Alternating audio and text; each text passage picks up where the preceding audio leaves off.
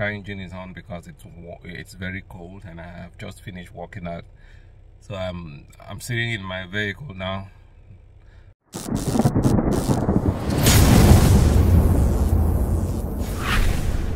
Not really my vehicle, my wife's vehicle, and yeah, just trying to warm it up, heat it up before I drive home. But I've always wanted to make this video. I've always wanted to talk about my transformation. If you see me look up or look away, I'm in a forest kind of, so I'm always very alert when I'm in these kind of places, because you know what I mean. So I've always wanted to make this video to talk about my transformation, how I went from being a fat, oily guy and to being me, to just being me. You know, my story, the whole thing started in 2020, yeah, 2020, during the corona crisis, and when the whole planet was on lockdown. But I would love to go back to 1994. I came to Germany in 1994 in my 20s. I came to Germany in my 20s. I think I was 24 or 25. Now I'm in my 40s. Yeah. I've always wanted to talk about health. But the irony and the funny thing is, let me not say it's an ironic situation. No, it's a funny situation, because when it comes to health, I always laugh. It always makes me laugh, because understanding health and the human anatomy, how the human body works, is some people think it's a very complicated issue, or it's a very complicated topic. But no, it's like mathematics. It's like mathematics. A lot of people have problems with mathematics. They have problems understanding math, how math works. But I used to have the same problems. I used to think, oh, math is a very tough subject. Mathematics is very hard, you know. But then, you know, like I said, I think I've said this in a previous video of mine, that my brain, the way my brain works, I have a very big head. If you see, I have an elongated head. So, an elongated forehead. And I'm not boasting. My brain is very, very sharp. I have a very sharp brain. I'm not boasting. I had to like throw that in there. But I had to sit down one day and I was like, what exactly is mathematics? Mathematics is nothing other than 1 and zeros. Addition, subtraction, division, and multiplication. Nothing else. Any other thing added to it is just that, an added thing. So all these pi thing, once you understand that mathematics is nothing other than a 1 and a 0, which is a plus, addition, minus, subtraction, division, and multiplication, you're good to go. Everything, every calculation solution will become very easy for you. That is how health is. Once you understand health, once you understand that a human being is an animal, first you have to understand that you are an animal, that you were created by nature to dwell on this planet as an animal. Forget that now you're living in inside a four-space walled up enclosure. Forget that now you have what you call a house. Forget that now you are able to create things to make your life easy. You sit in a car, or you're putting on clothing. No, remember, once you remember and know and accept that nature created you as an animal, once you realize that once upon a time your ancestors used to roam this planet with their dicks hanging out and bouncing up and down, that your ancestors used to walk this planet with their private parts open and hairy and everything. Once you understand that, then you will be able to understand human anatomy. You will then know why you are sick. You will then know why your parents are sick. You will then know why you have some of the problems you have. I'm writing a book on my journey from being that ugly, unhealthy, fat guy. That guy, people used to say, yeah, guy, you look good. Because that time I used to be fat, oily, sit in my expensive vehicle and be like, yeah, the world is mine. And people will say, damn, Henry, you look good, man.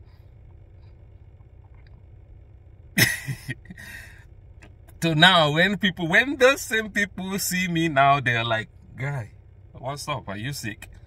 And I'm like, no, I used to be sick. Now I'm perfectly okay. I'm very healthy now. So when you understand that,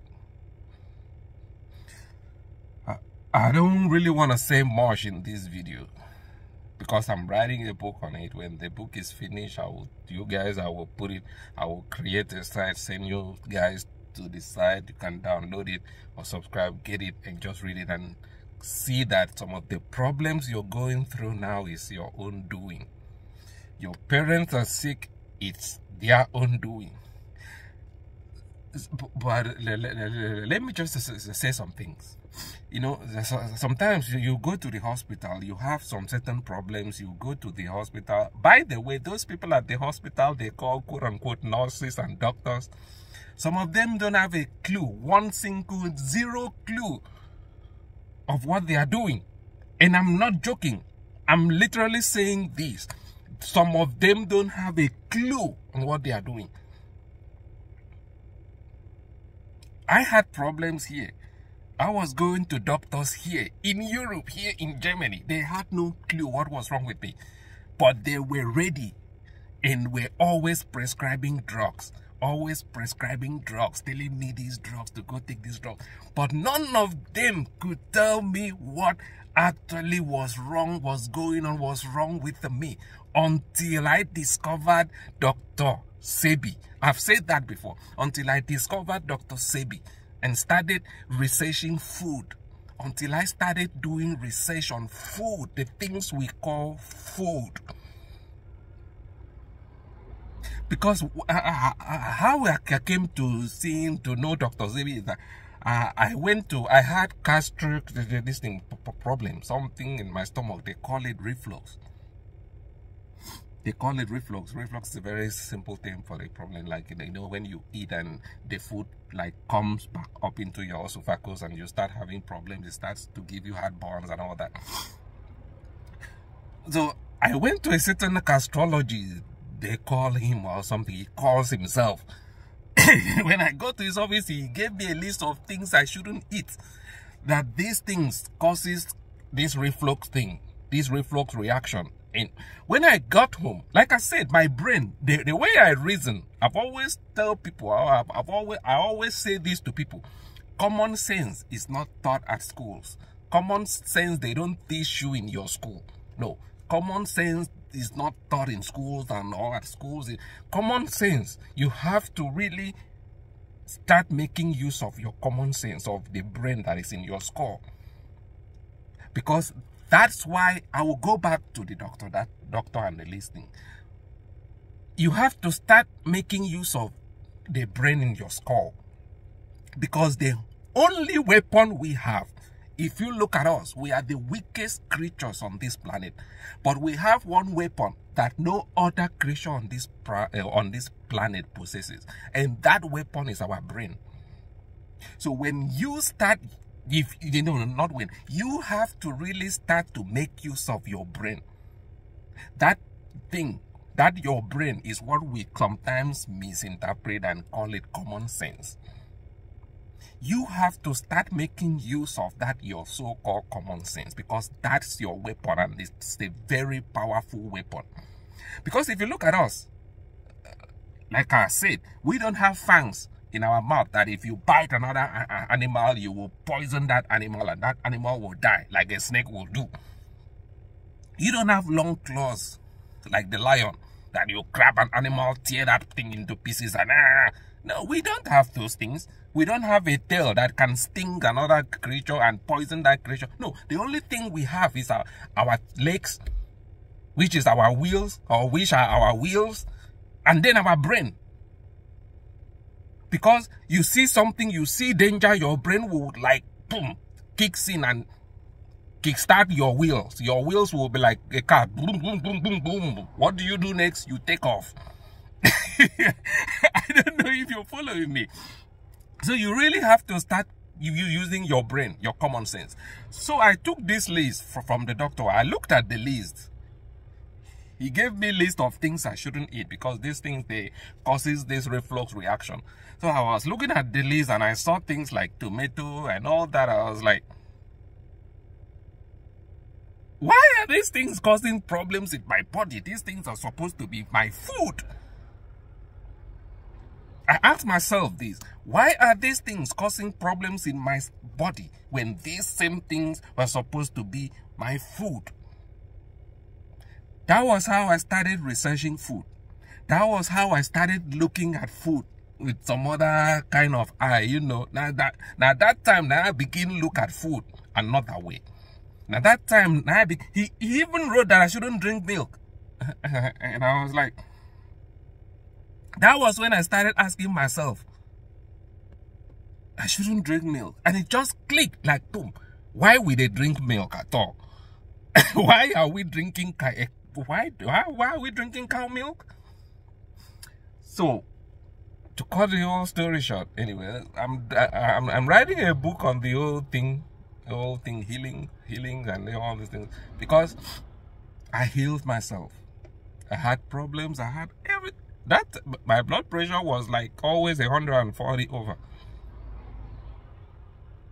I was able to detox myself. I detoxed myself. I fasted. See, I have to talk about so many things because that fasting, you go to your church and your pastor, your man of God will tell you to fast for a miracle. It's got nothing to do with religion. It's got nothing to do with miracles and all that bullshit, bull crap. It's an African spiritual thing. It's a health. It's a health spirit. You know, it's a health thing. It's got something to do with health. Our ancestors were using that to heal themselves spiritually. Got nothing to do with miracle. You fast and Jesus will give you. Fuck, that's some bull crap. See, I will, like, when I'm done writing the book, I will make a video and I will explain things to you guys. I will explain things. I will really take time and explain things. Maybe I will do like a live session. Explain things to you guys. Explain why you shouldn't do. Because you go to the hospital. You have a problem. You go to the hospital. Sometimes they will tell you your problem is genetics. Your problem is genetics. What does that mean? It means your problems. So something was passed on to you by your parents. That's what that means, right? Sorry, sometimes I look into the screen instead of looking into the camera. It's weird. So, what does it mean when they say your problems fit the genetics, Abi? It means say your parents been transferred something give you, Abi? Or it means say you inherited some defect from your parents. Yeah? Okay. Check this out. Trace your parents' lifestyle. Trace your parents' lifestyle. If your parents are still alive, look at their lifestyle. What are they eating? How is your father living? Is your father drinking alcohol, drinking palm wine, eating bushmeat, and eating pepper soup, and just eating all those? You know, food plays a very big role in your life. So, if your gene, if your cells, if your parents don't eat rubbish, your parents have been eating things, eating bad things, things that damages their body, their cells, and they now pass those defects, those damaged cells to you. They will definitely pass the damaged cells, the defect cells to you. That is why you have some things they will say is gene defect. But you yourself, if you've not gotten your own children yet, you can break that cycle. You can correct that mistake. You can correct those mistakes. You can break the cycle by cleaning up those cells. Clean your body up, detox your body up, so that by the time you start or you're ready to have your children, you will give them good sperm. You will give your wife a good sperm, a healthy sperm, and your wife will produce healthy children. If you've gotten children already, start teaching your children how to eat healthy. Clean your children up so that they can produce a next healthy generation. If waiting I just talk so makes sense.